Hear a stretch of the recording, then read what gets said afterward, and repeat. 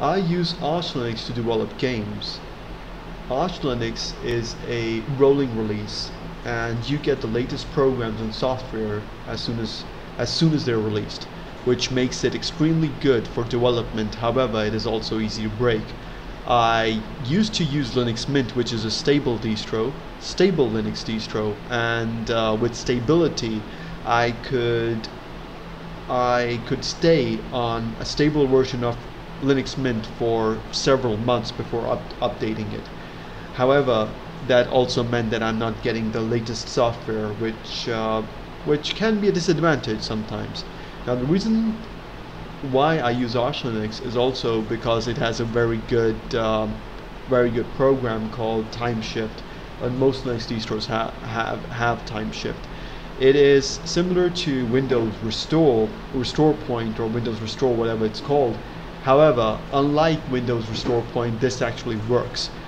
If a Windows 10 update fails, you can try to restore it to a previous state. However, it has not worked for me. It worked for me 5 years ago once an update failed, but it didn't work after that. So we're going to go ahead and try to update the system right now using the package manager, and I'll see if any updates are available.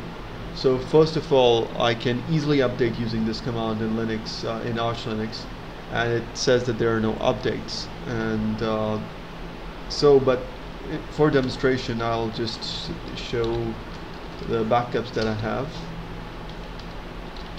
And there's also a command line. There's also a GUI Timeshift program, but I don't use it. So you can see that I've got three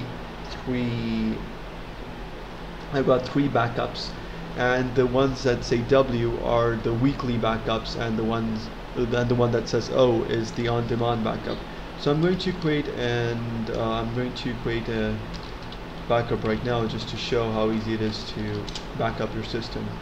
So first of all, I'll hit the bot, and then I'll go sudo timeshift and create. And again, I think I misspelled it, so I'm going to say create now. And that's it. Now the backup is going to be created, and it's just going to take a few seconds for the upgrade to complete, for the backup process to be completed. For the backup. So right now it's just going to, it'll finish anytime, and my system will be backed up. I can restore it any time I want. And this is extremely necessary before you upgrade your system. So if an update fails, you can time shift back into a previous state.